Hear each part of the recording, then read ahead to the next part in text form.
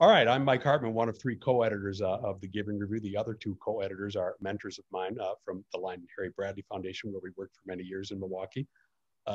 One of those other co-editors is joining us today, Dan Schmidt, who's a longtime mentor of mine from there.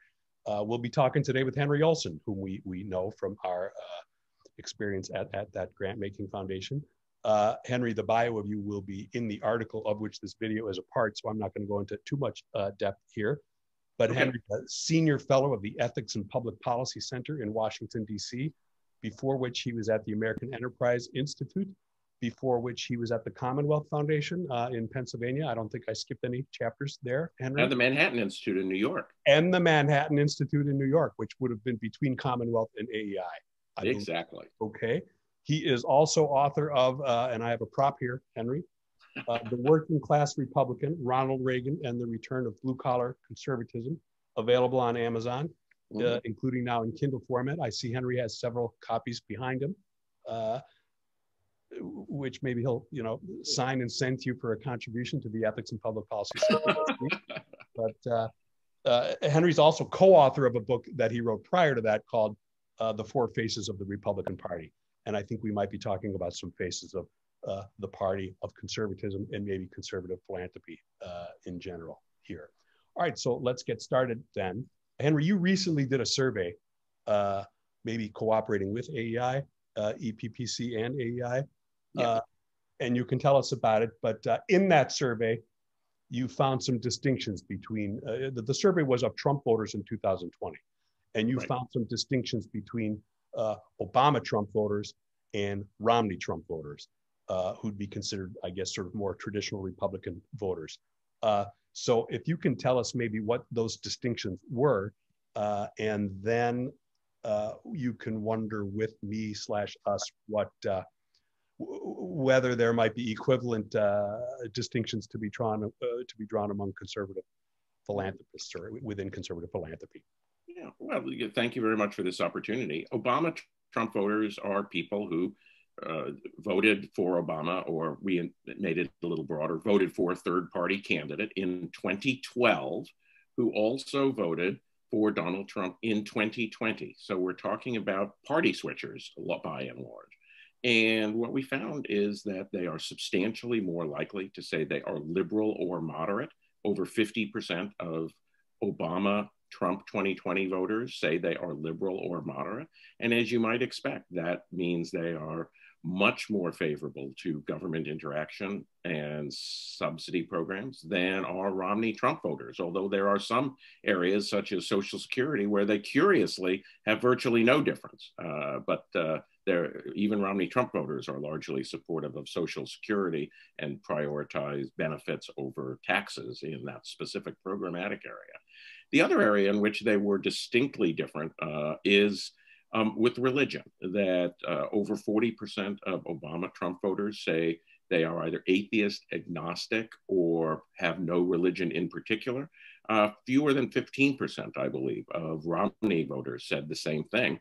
And that, again, is the sort of thing we have seen with populist movements around the world, is that people who may identify as Christian in some way, but are neither practicing nor particularly serious about the religion, or in this case, not a practitioner, not a believer at all, are the sort of people who find a populist figure like Donald Trump very, very exciting, and does not find somebody who was a more conventional conservative like Mitt Romney the faintest bit interesting. You did not survey the donor class, so I'm asking you to speculate. So no numericization, no proof is needed. Do you think there are similar distinctions that could be drawn between the conservative donor class? Or are there conservative donors? Is conservative philanthropy speaking to party switchers, I guess, or what in your survey you found to be Obama Trump voters? Historically, conservative philanthropists have not been interested in speaking to these voters, that they tend to be much more conventionally conservative. If anything, the donor class tends to lean farther in the anti-government direction than the voters within the Republican Party as a whole. So they push in the opposite direction as a whole than the the Obama-Trump voters would want. Now, clearly in the age of Trump, there are people who have come to be donors to some form of Trumpism. And what will be interesting is to see whether or not those donors will revert to their pre-Trump interests and be people who will be pushing the Republican coalition more in a small government, low tax direction, or whether they will have seen what Trump wrought and say, well, maybe we need to move in a direction that finds the sweet spot between the populist voters who don't like conventional Republican and conservative policies and those who do. And that would be a welcome development for the center-right political movement, because then the philanthropic movement would be helping to fund ideas and research that could become politically useful as opposed to politically harmful. So first, let's look back and then forward, wondering whether you're optimistic about whether that sweet spot can be found. But first, let's look back. How much was conservatism hurt? And then maybe the Trump administration in particular by what had been a lack of interest in looking at that line of thinking, that set of voters. I don't want to make it too political, but Reagan had a lot of intellectual heft, the term you used in a piece subsequent to him. There were decades worth of philanthropic investments in an infrastructure. Trump did not really have that. I think there was surprise on his part, perhaps others, that he won. How harmful was it that philanthropy had what one might have thought was this blind spot? Well, first, what it did was enable Trump's rise, not solely or exclusively, or maybe not even primarily, but what it meant was there were very few people like me. And, for your audience, I was an early proponent of the idea of what we can now say is a conservative populist alliance, which is a moderation, not an abandonment of certain trends within American conservatism pre-Trump that I argued were precluding conservatives from communicating with voters who should prefer them to a increasingly progressive dominated Democratic Party, but who were being turned off by Republican stances on things that they prioritized. So because there was this intellectual blockage at being able to talk in terms and offer policies that these voters would find appealing, we had 17 people who were running. A couple of them were pretty minor, but essentially everyone else offered some flavor of the supply side small government consensus. And Donald Trump was the only person offering what I would have said before was a graphic novel version of what I was talking about. Certainly there were many things that Trump said and did that I think were bad politics and are why he lost re-election. But a lot of the things he was saying was straight out of what a conservative populist playbook should be.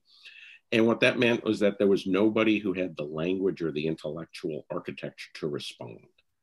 Then when Trump went into office, there was neither the staffers nor the detailed policy agenda that could be used to build on his intuitions. Where he found it, like in trade with Robert Lighthizer, he was enormously successful because there you had a man who shared his intuitions and had the deep policy knowledge of trade law and negotiation, which allowed him to neither surrender nor overreach in the negotiations. But most policy areas, he did not have that. He was surrounded by orthodox Republicans of various stripes. And that contributed to his growing frustration with his aides, because here's a man from business who's used to saying, this is the direction I want to go in, and leaves it to his subordinates to build the building or to, do the project. And you find out that none of the people even understand what the project is or care about the project, or maybe even actively oppose the project. So it was enormously damaging to the Trump administration in practice, and it was enormously damaging to the Republican Party because it meant that a more politically experienced candidate could not speak in the terms that the voters wanted to hear, and hence we now have the Trump phenomena, and it was entirely avoidable. Yeah. Okay, then before we get to the future potential sweet spot, one more question for fun. Before we started recording this conversation, the three of us were recalling sitting in a bar, we think on Amelia Island at a conference in what would have been, Henry, you're probably going to remember, 2015, maybe 2012. It was after the Romney election. It was November of 2012. So you were contemplating the book. Mm-hmm. What were we talking about then? If you can recall, summarize. It might be what you just said, but what drinks did Dan order for us? And if you recall what we discussed, why don't you summarize that? Well, I don't know what drinks Dan ordered, but I almost always have scotch neat, so I'm going to go with that for me. Okay. You are correct, sir. You are correct. Yeah. Okay. But what we were talking about was what had just happened. I was, going back to 2012, I also do election analysis and prediction. I predicted in the National Review Online the day before the election that Romney would lose. This was at a time when virtually every single Republican operative said not only that he would win, but that he would win by a not close margin. As Michael Barone, who's an idol of mine and an excellent psephologist, wrote in the Wall Street Journal that the fundamentals suggested a 4 to 5 point win and a sweep of the swing states. Well, the opposite happened, and I had actually called it right. I only missed one state, Florida, which was the closest state in the election with respect to popular vote margin. And so we were talking about that, and I had talked about the need to reach out to blue collar voters for about 3 years at that point, written many articles on it. I know you all had read many of those articles. I talked about It's a Wonderful Life and how the essential problem of the Republican Party, and Mitt Romney in particular, is that they allow themselves to be characterized as Mr. Potter when in fact Americans want to be governed by George Bailey. And we talked about a project at the time. I was calling it the Center for American Renewal, or CARE, C-A-R-E, that would go directly at what would that look like. And of course, Reagan and what became the book was part of that, but it was a broader idea that involved the sort of systematic policy review and work that, had it been done, would have helped prepare the way for a more responsible alternative, and certainly would have, if there was no responsible alternative willing to run with it, certainly would have been able to partially inform the Trump administration. Great. Why don't we finish with part one there and then pick up the story with what you were presaging that occurred later in part two next.